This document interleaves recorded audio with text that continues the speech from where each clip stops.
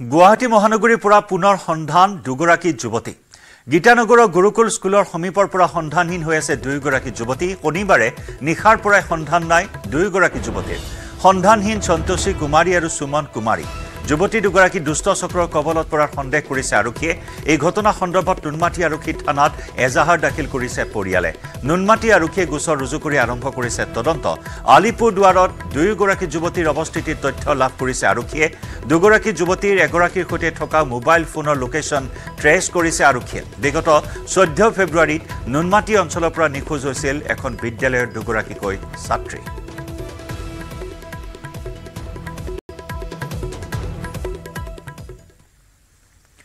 কলিয়াবৰত নিখা ভয়ংকৰ পথ দুৰ্ঘটনা কলিয়াবৰ তিনিআলিত তিনিখন বাহনৰ মাজত হয় সংঘৰ্ষ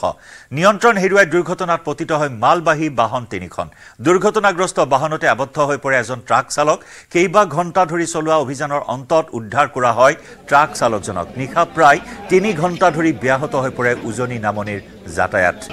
তিনিখনকৈ ট্ৰাক দুৰ্ঘটনাত পতিত হৈছে নিয়ন্ত্ৰণ হেৰুৱাই দুৰ্ঘটনাত পতিত হয় তিনিখনকৈ মালবাহী বাহন ইয়াৰে এজন ট্ৰাক চালক কেইবা ঘণ্টা ধৰি আবদ্ধ হৈ পৰে আৰু বহু সময় চলা প্ৰচেষ্টাৰ অন্তত ট্ৰাক চালকজনক উদ্ধাৰ কৰা হয় প্ৰায় 3 ঘণ্টা ধৰি ৰাষ্ট্ৰীয় ঘাইপথছোৱাত যাতায়াত ব্যাহত হৈ পৰে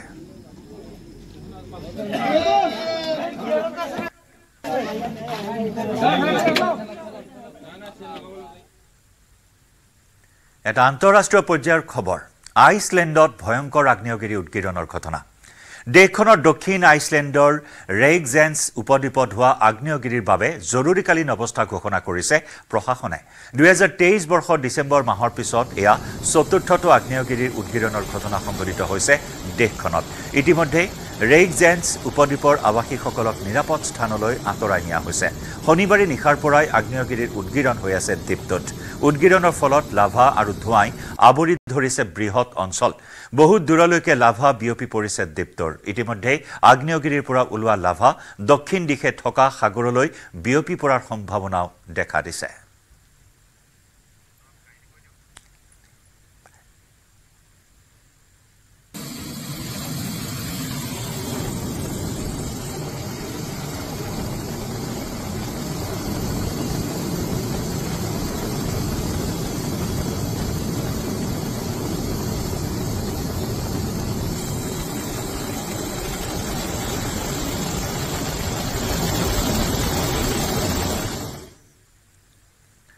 পুনৰবাৰ ৰাছিয়াৰ ৰাষ্ট্ৰপতি নিৰ্বাচিত হ'ল ভ্লাদিমিৰ পুটিন 87.8% ভোটেৰে ইতিহাস ৰচিলে পুটিনে সুদীৰ্ঘ 25 বছৰীয়া শাসন নিশ্চিত কৰি অনাগত 6 বছৰৰ বাবে ৰাছিয়াৰ ৰাষ্ট্ৰপতি হ'ল ভ্লাদিমিৰ পুটিন পুটিনৰ এই কাৰ্যকালে দেশখনৰ দীৰ্ঘকালৰ বাবে শাসনত থকা ৰাষ্ট্ৰপতি হিচাপে বিবেচিত হ'ল পুটিন ৰাছিয়াৰ 200 বছৰীয়া ইতিহাসত দীৰ্ঘকালৰ শাসক হিচাপে পাছ পেলালে জোসেফ ষ্টেলিনক ৰাছিয়াৰ ৰাষ্ট্ৰপতি হিচাপে ভ্লাদিমিৰ পুনৰবাৰ নিৰ্বাচিত হোৱাৰ পাছতে আমেৰিকা জাৰ্মানী ব্ৰিটেইনকে ধৰি কেইবাখনো দেশে ৰাছিয়াৰ নিৰ্বাচন মুক্ত স্বচ্ছ নহয় বুলি দাবী কৰিছে পুটিনে 87%তকৈ অধিক ভোট লাভ কৰাৰ বিপৰীতে দ্বিতীয় স্থানত থকা কমিউনিষ্ট প্ৰাৰ্থী নিকোলাই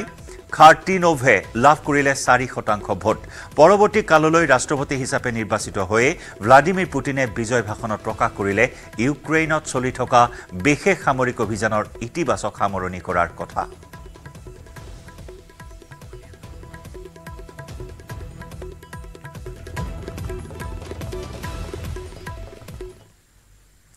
পুনৰ আহিছো ৰাজ্যিক পৰ্যায়ৰ বাতৰিলৈ ডিব্ৰুগড়ত আম আদমি পাৰ্টিৰ প্ৰাৰ্থী মনোজ ধানোৱাৰৰ বাহনৰ পৰা জব্দ কৰা হৈছে নগদ 70,000 টকা টিংৰাইত আৰক্ষীয়ে বাহনখনৰ পৰা জব্দ কৰে এই ধনৰাশি অভিযানৰ সময়ত আৰক্ষীয়ে 2 ঘণ্টা ধৰি আবদ্ধ কৰি ৰাখে মনোজ ধানোৱাৰক অভিযানৰ পাছত আৰক্ষীয়ে যাবলৈ দিয়ে আপৰ প্ৰাৰ্থীগৰাকীক প্ৰচাৰ সভাত এই কথা নিজ মুখে স্বীকাৰ কৰিলে মনোজ ধানোৱাৰে টিংখাম সমষ্টিৰ বাজিপহুৰ প্ৰচাৰ সভাত এই কথা স্বীকাৰ মনোজ ধানোৱাৰৰ डिगबोई के सामने है टिंगराई मुझे पुलिस रोकाले और रोकाई के मुझे रास्ता में 2 घंटा बैठाई के रख दिली राजस्थानी बुझे दरकार है मैं की बोले खुजत हूँ 2 घंटा मुझे रास्ता में रोकाई के रख ले झूठ नहीं लगे मोठिन कागज चलाना है मोर अपराधटा की लगे तो नहीं जानवा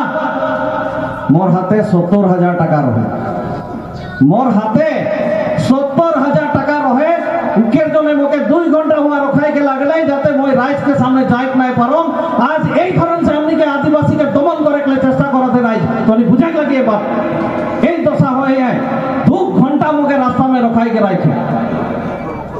एक आदिवासी 70,000 पैसा पॉकेट में लेके ताकत नहीं थे नहीं बोला तो नहीं राइज हमनी के ताकत आहे रे नहीं तो हमनी 70,000 पैसा लेके हमनी जाए के हमनी के अधिकार नहीं है नहीं किंतु এখন पुलिस प्रशासन हमनी के इतना लेवल तक पाई गेले जे 70,000 টাকা तक जने मके 2 घंटा रास्ता में रखाई के रखले मने रखबा राइज बीजेपी के सर्बानंद सोनोवाल के 2 घंटा नहीं रखाले रास्ता में लुरिन ज्योति गगৈ के 2 घंटा नहीं रखाले मोके रखाले केने रखाले उत्तर तनी के ठीक है राइज तनी बुझाक लागि एटा तनी जदि आज नहीं बुझबा गोटे जीवन हमनी कोनो दिन आगे बढ़े नहीं परम राइज तनी बुझाक लागि और इफाले धन जब्द सन्दर्भत प्रतिक्रिया प्रकाश करिছে মনোজ ধানোৱাৰে তেওঁ কয় যে তেওঁ নিৰ্বাচনী বিধিৰ বিষয়ে অৱগত নহয় না হয় 70,000 টকা মোৰ হেৰিত আছিলে মানে বেগত হেতু আসলতে ডিগবৈ সমষ্টিৰ অন্তৰ্গত টিংৰাই যেটো এলেকা হয় তাতে তেওঁলোকৰ এটা চেক পোষ্ট আছিলে তাতে তেওঁলোকে হেৰি কৰিলে আসলত আমি ইমান যোৱাকালি মডেল কোড অফ কণ্ডাক্ট লাগিছে আৰু মডেল কোড অফ কণ্ডাক্টৰ মতে যে 50,000 টকা লিমিট হয় এতিয়ালৈকে আমাক কোনো এতিয়ালৈকে অৱগত কৰা নাই অনলাইন পিছত আমি যেতিয়া ঘটনাটো হ'ল সাৰ্চ কৰিলো এতিয়া গম পালো যে 50,000 মডেল কোড অফ কণ্ডাক্টৰ মতে লিমিট হয় তো তাত আছিল 70,000 তো যি কি নহওক বাৰু তেওঁলোকৰ নিয়মত যদি পৰিছে তেওঁলোকে সিজ কৰিব লাগে বুলি মই লগে লগে ক'লো কিন্তু ইতিমধ্যে প্ৰায় 2 ঘণ্টা মোক ৰাস্তাত তাতে থিয় কৰাই ৰাখিলে গুটে মিজোৰামৰ আইজলত ব্যৱসায়ীৰ হত্যাকাণ্ড আৰক্ষীৰ জালত ফাদিল হল চাঞ্চল্যকৰ তথ্য ব্যৱসায়ীক হত্যা কৰাৰ অভিযোগত এগৰাকী যুৱতীক গ্ৰেপ্তাৰ ধৃত যুৱতীয়ে স্বীকাৰ কৰিলে 52 বছৰীয়া ব্যৱসায়ীক হত্যা কৰাৰ কথা দোকান বন্ধ কৰি ঘৰলৈ উভতাৰ বাটত 34 বছৰীয়া যুৱতীয়ে হত্যা কৰিছিল ব্যৱসায়ীজনক যুৱতীৰ স্বীকাৰোক্তিৰ আধাৰত আৰক্ষীয়ে উদ্ধাৰ কৰিছে হত্যাকাণ্ডত ব্যৱহাৰ কৰা অস্ত্ৰ কিন্তু এতিয়াও আৰক্ষীয়ে উদ্ধাৰ কৰিব পৰা নাই কিয় ব্যৱসায়ীজনক হত্যা কৰিলে যুৱতীগৰাকীয়ে এই ৰহস্যৰ আঁৰৰ কথা এতিয়াও আৰক্ষীয়ে উদ্ঘাটন কৰিব পৰা নাই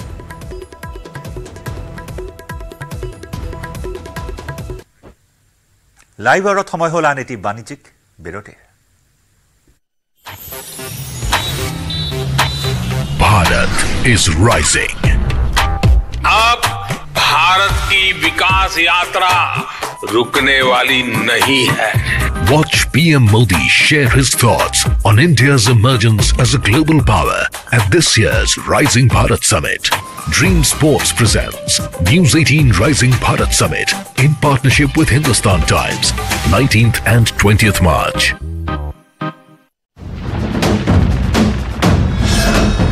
ভাৰতৰ গৌৰৱ গোটেই বিশ্বতেই ইয়াৰ সন্মান ষ্ট্ৰং মানে মাইথান ষ্টীল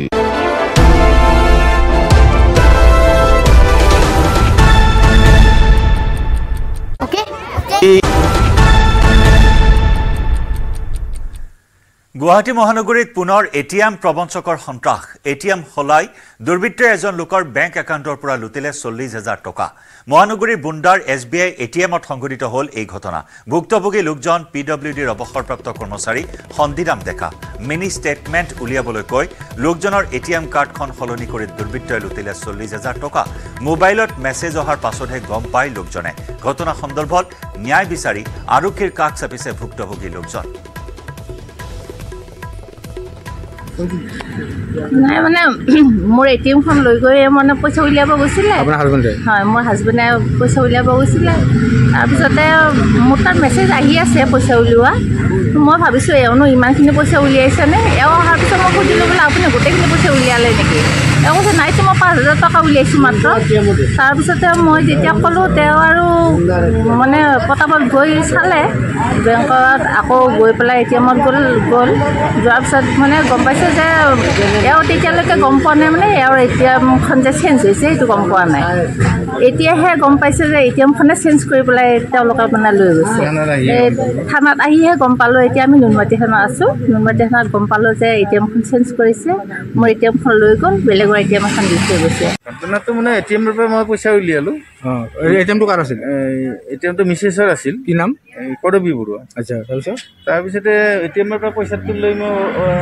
মানে সাইডত ওলাই আহিলো পিছত এজন থিয়া হৈ আছিল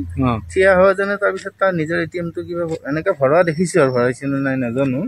মই অলপ চাই আছে তাৰপিছতে কলে বলে এটো কিবা কিবি ওলাই আছে নাম্বাৰ বিলা মই দেখিলো কিবা কিবি মানে আহি আছে তেতিয়া এবাৰ হেচি দি চালো আৰু বন্ধ কৰবা চালো সিহঁতে কৈছে নাই আপুনি বেলেন্স ইনকুৱাৰী চাই লওক নাই নাচাওঁ এটো হেৰি কৰিলো তাৰপিছত মই ভাবিলো কি এবাৰ চাৱাই ভাল হ'ব মিনি ষ্টেটমেণ্ট এখন উলিয়াই চালো তাৰমানে দেখোতে ঠিকে আছে তাৰপিছত ক'লে সিহঁতে কিবা এটা মাৰি উঠি ক'লে বোলে আপুনি আকৌ আগৰ নাম্বাৰতে আহি আছে চাওক আপুনি মই চালো চোৱাৰ পিছত মই ATM টো ভৰাই দি আহক বোলে মই উলিয়াই আনিলো না সিহঁতে কি কৰিলে লগত আৰু এজন সোমাই আহিলে পিছত মই ভাবিলো আৰু নৰ্মেল মানুহ আপুনি জোৰে হেঁচি দিয়কচোন তেওঁ ATM খন মানে মই লগত থিয় হৈ থাকোঁতে সোমাই দিলে তাৰমানে বুজিছা না তাৰমানে এইখন মোৰ ATM খন সোমাইছিল নহয় মই কিন্তু থিয় হৈ আছোঁ তাৰপৰা তাৰ মোৰখন যে উলিয়াই তাৰখন সোমাই দিছি নাজানো তাৰপিছত এইখন উলিয়াই আনোতো পইচাটো নাই ঘৰত যাই গম পাওঁ যে মানে ফোনটো অনা নাছিলোঁ মেছেজ চাই গম পাওঁ যে পইচা উলিয়াই নিছে অলৰেডি কংগ্ৰেছৰ সদ্য পদত্যাগী সাংসদ আব্দুল খালেকক লৈ প্ৰতিক্ৰিয়া প্ৰকাশ কৰিছে মুখ্যমন্ত্ৰী হিমন্ত বিশ্ব শৰ্মাই আব্দুল খালেকে বিজেপিত যোগদান কৰিব বুলি নাভাবে মুখ্যমন্ত্ৰীয়ে বিজেপিত যোগদানৰ বাবে আব্দুল খালেকক কোনোদিনেই যোগদান নকৰাৰ কথা স্পষ্ট কৰি দিয়ে মুখ্যমন্ত্ৰীগৰাকীয়ে আব্দুল খালেক ডাঙৰীয়াক আমি বিজেপিত নিমন্ত্ৰণ জনোৱাৰ কথা চিন্তা কৰা নাই আৰু মই নাভাবো যে তেখেতে বিজেপিত যোগদান কৰিব বা আমাৰ ফালৰ পৰাও তেখেতৰ লগত আমি কোনো যোগাযোগ কৰা নাই আৰু যোগাযোগ কৰিবৰ বাবে আমি চেষ্টাও কৰা নাই আৰু ভৱিষ্যতেও চেষ্টা কৰিম বুলি আমি নাভাবো লখিমপুৰ লোকসভা সমষ্টিত এক প্ৰকাৰ শূন্য বিৰোধী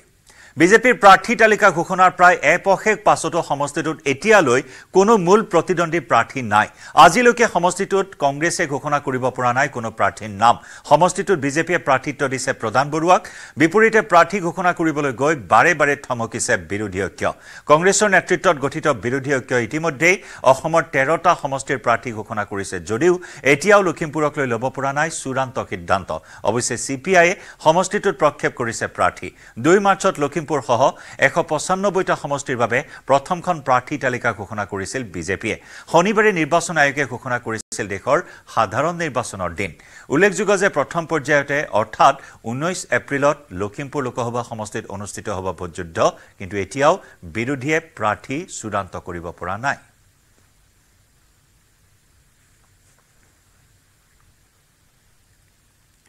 আইনক্সত আৰ্টিকল 370 চাই উৎফুল্লিত মুখ্যমন্ত্ৰী হিমন্ত বিশ্ব শৰ্মা জম্মু কাশ্মীৰৰ পৰা অনুচ্ছেদ 370 বাতিল কৰাৰ আধাৰতে নিৰ্মিত হৈছে এই চিনেমাখন প্ৰচাৰৰ পৰা আঁতৰত থাকি প্ৰধানমন্ত্ৰী নৰেন্দ্ৰ মোদীৰ চৰকাৰে অসাধ্য সাধন কৰা কাৰ্যক উচ্চ প্ৰশংসা মুখ্যমন্ত্ৰীৰ প্ৰধানমন্ত্ৰী নৰেন্দ্ৰ মোদী আৰু কেন্দ্ৰীয় গৃহমন্ত্ৰী অমিত শাহক আৰ্টিকল 370 ৰিয়েল হিৰো আখ্যা মুখ্যমন্ত্ৰীৰ চিনেমাখনে সমাজলৈ সুন্দৰ বাৰ্তা প্ৰেৰণ কৰা বুলি কয় মুখ্যমন্ত্ৰীয়ে ভাৰতৰ প্ৰতিগৰাকী লোকক আৰ্টিকল 370 চাবলৈ আহ্বান জনালে মুখ্যমন্ত্ৰী ডক্টৰ শৰ্মাই আজি মই আমাৰ বিধানসভাৰ কেইবাগৰাকীও বিধায়ক দলীয় কাৰ্যকৰ্তাসকলৰ সৈতে আৰ্টিকল 370 নামৰ বোলছবিখন উপভোগ কৰিলোঁ জম্মু কাশ্মীৰৰ পৰা 370 ধাৰা আঁতৰোৱাৰ যি আইনী ব্যৱস্থা আৰু এই 370 ধাৰা আঁতৰাবলৈ প্ৰধানমন্ত্ৰী নৰেন্দ্ৰ মোদী ডাঙৰীয়াৰ নেতৃত্বত কি এক বিশাল পৰিকল্পনা প্ৰায় 3 বছৰ 4 বছৰ আগৰ পৰা আৰম্ভ হৈছিল আৰু কি ধৰণে প্ৰচাৰ মাধ্যমৰ পৰা আঁতৰলৈ গৈ নীৰৱে নিৰলক প্ৰচেষ্টা আৰম্ভ কৰা হৈছিল কি ধৰণে গৃহমন্ত্ৰী অমিত শাহ ডাঙৰীয়াই সংসদত এই আইন 370 ধাৰা আঁতৰোৱাৰ প্ৰস্তাৱ গৃহীত কৰাইছিল ই এক তথ্যভিত্তিক ভাবে এই বোলছবিখনত প্ৰতিফলিত কৰা হৈছে সঁচাকৈয়ে বোলছবিখন অতিকৈ সুন্দৰ হৈছে মই অসমবাসী ৰাইজক অনুৰোধ কৰিম যে য'তেই যেনেকৈ আপোনালোকে সময় পায় 370 ধাৰাখন চাব যথেষ্ট বুৰঞ্জীৰ জ্ঞান আইনৰ জ্ঞান আৰু নৰেন্দ্ৰ মোদী ডাঙৰীয়াৰ নেতৃত্বত দেশক পৰিৱৰ্তনৰ ফালে লৈ যোৱাৰ যি এক অভূতপূৰ্ব প্ৰয়াস তাক আজি ইয়াত সুন্দৰভাৱে প্ৰতিফলিত হৈছে বোলছবিখন চাই আপোনালোকে ইয়াৰ বিষয়ে এটা সুন্দৰ ধাৰণা পাব মায়ঙৰ কুসুমপুৰত শোকাবহ ঘটনা পকৰিয়া নৈত পৰি হলিল সমাধি এটি 7 বছৰীয়া শিশুৰ মৃত শিশুটি বিশাল দাস সমনীয়াৰ সৈতে নৈত গা ধুবলৈ গৈছিল শিশুটিয়ে নৈৰ পাৰত খেলি থাকোতে হঠাৎ নৈত পৰি যায় শিশুটি স্থানীয় লোকে শিশুটিক উদ্ধাৰ কৰি ঝাৰগাঁও চিকিৎসালয়লৈ লৈ যায় যদিও চিকিৎসকে মৃত ঘোষণা কৰে শিশুটিৰ মৃত্যুত অঞ্চলটোত পৰিছে শোকৰ ছাঁ লগৰ লগত প্ৰত্যেকদিনে যায় গা ধুবলৈ আজিও গৈছিল ঠিক তেনেকৈ গা ধোৱাৰ লগতে উঠি গ'ল কিন্তু বিশাল দাস ল'ৰা শিশুজন সি মানে লগৰকেইটাই আমাক বিচাৰি পোৱা নাই লগতে ঘৰত আহিলে সুধিলে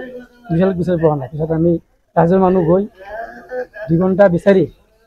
আমি মৃতদেহ উদ্ধাৰ কৰিবলৈ সক্ষম হৈছোঁ কামপুৰৰ কপিলী নদীত অঘটন নৈত গা ধুবলৈ গৈ নিখোজ 2 যুৱক নিখোজ যুৱক দুজন মানৱ বৰুৱা আৰু অমৰজ্যোতি বৰুৱা দুইৰে ঘৰ কামপুৰৰ চৰাই হাগিত নৈত নাও লৈ অভিযান চলাই আছে স্থানীয় লোকে লগতে উদ্ধাৰ অভিযানৰ বাবে SDRFে চেষ্টা চলাই আছে যদিও এতিয়াও নিখোজ 2 যুৱকৰ সন্ধান লাভ কৰা নাই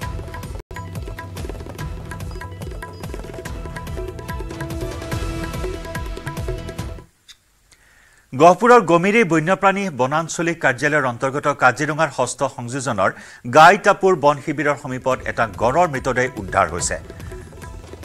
মৃত গড়ৰ খৰ্গটো ইতিমধ্যে উদ্ধাৰ কৰিছে বন বিভাগে বয়স হোৱাৰ বাবে গড়টোৱে স্বাভাৱিকভাৱে মৃত্যুক সাৱটি লোৱা বুলি প্ৰকাশ কৰিছে বন বিভাগে মৃত গড়টোৰ মৰণোত্তৰ পৰীক্ষাৰ ব্যৱস্থা কৰিছে বন বিভাগে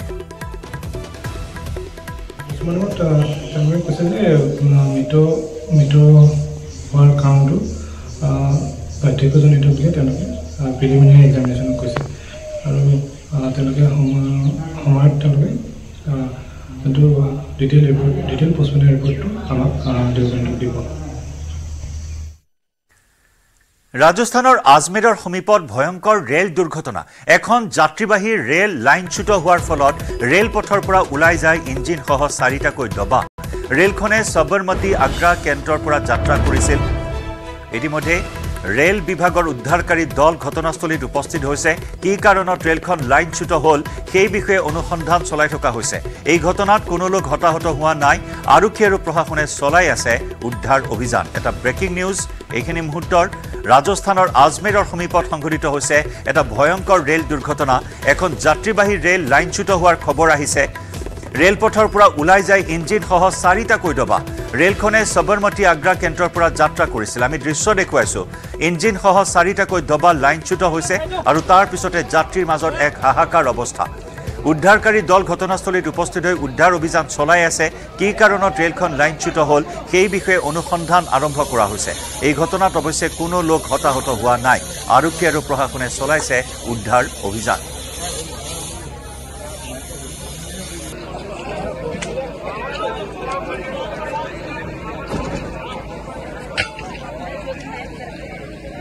চাৰিটাকৈ ডবা লাইনচ্যুত হৈছে কি কাৰণত লাইনচ্যুত হ'ল চাৰিটাকৈ ডবা তদন্ত ইতিমধ্যে আৰম্ভ কৰা হৈছে আৰু সৌভাগ্যৰ কথা যে কোনো লোক হতাহত হোৱা নাই এই দুৰ্ঘটনাত ইঞ্জিনসহ 4টাকৈ ডবা লাইনচ্যুত হোৱাত হাহাকাৰ লাগে যাত্ৰীসকলৰ মাজত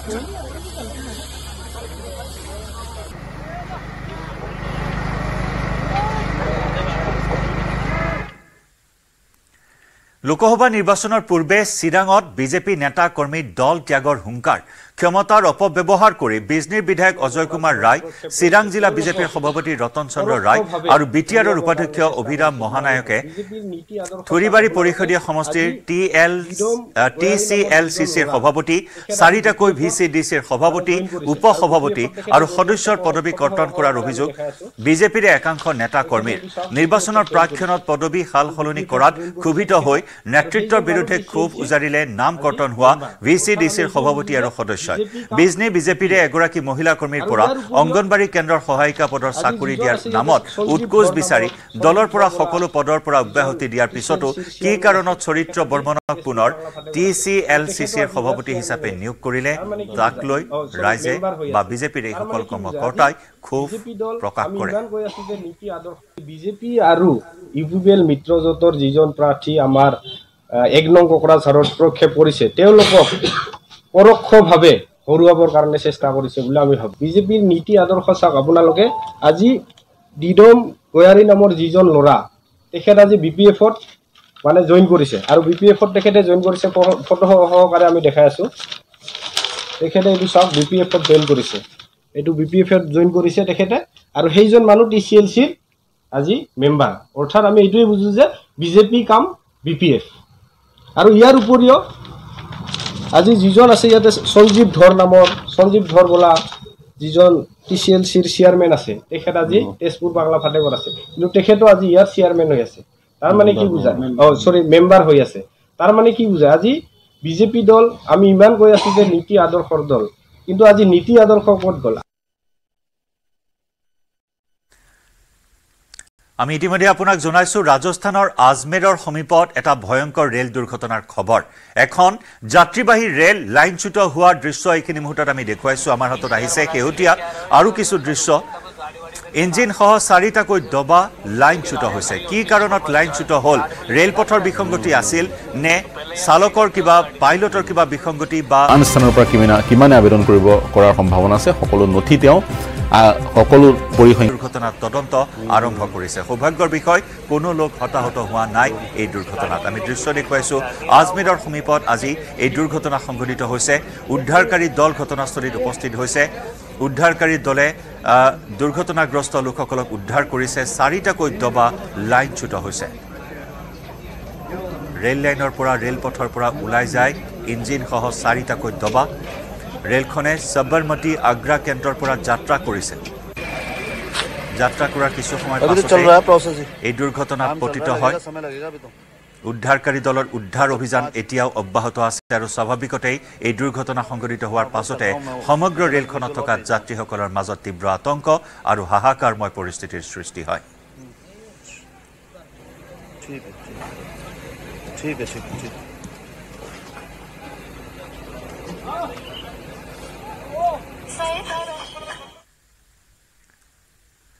দক্ষিণ কলকাতাৰ মেটিয়া বুৰ্জত ভয়ংকৰ ঘটনা ভাগি পৰিল এটা নিৰ্মীয়মান অট্টালিকা 5 মহলীয়া অট্টালিকাটো ভাগি পৰি বহু কেইগৰাকী লোক হতাহতৰ সম্ভাৱনা এটা শিহৰণকাৰী দৃশ্য আমি দেখুৱাইছো আপোনাক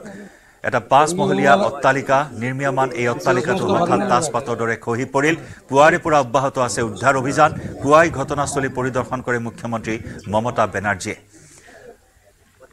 হতাহতৰ পৰিমাণ বা সংখ্যা এই মুহূৰ্তত জানিব পৰা হোৱা নাই কেউটিয়াকৈ মুখ্যমন্ত্ৰী মমতা বেনাৰ্জীও ঘৰত পিছলি আঘাতপ্ৰাপ্ত হৈছে আৰু আঘাতপ্ৰাপ্ত শৰীৰেৰে ঘটনাস্থলী পৰিদৰ্শন কৰিছে মুখ্যমন্ত্ৰী মমতা বেনাৰ্জীয়ে এটা নিৰ্মীয়মান 5 মহলীয়া অট্টালিকা খহি পৰি এক হাহাকাৰ অৱস্থাৰ সৃষ্টি হৈছে বহু লোক এই অট্টালিকাটোৰ তলত আবদ্ধ হৈ থকাৰ সন্দেহ কৰা হৈছে উদ্ধাৰ অভিযান চলি আছে কলকাতা পুলিশ কমিশনার স্পটে ছিলেন তিনি আমাকে টাইম টু টাইম মেসেজ দিয়েছেন এটা ডিজাস্টার মেয়র নিজে স্পটে ছিলেন তিনি আমাকে মেসেজ দিয়েছেন সুজিত বোস আমাদের ফায়ার ব্রিগেড মিনিস্টার তারাও সারা রাত এখানে ছিলেন আপনারা জানেন এগুলো খুব কনজেস্টেড এরিয়া আর এটা আজকে তৈরি হয়েছে তা নয় এরিয়াগুলো বছরের পর বছর ধরে বছর ধরে তবে কিছু বাড়ি তৈরি করে যারা প্রমোটাররা একাংশ সবাই নয় তারা তৈরি করার আগে নিশ্চয়ই ভাববেন তার আশেপাশে যে গরিব মানুষগুলো আছে তাদের যাতে কোনো ক্ষতি না হয় এবং একটা বাড়ি তৈরি করতে গেলে ইয়াৰে সৈতে সময় হ'ল লাইভ আৱাৰৰ পৰা বিদায় লোৱাৰ নমস্কাৰ ভাৰতৰ গৌৰৱ গোটেই বিশ্বতেই ইয়াৰ সন্মান ষ্ট্ৰং মানে মাইথান ষ্টীল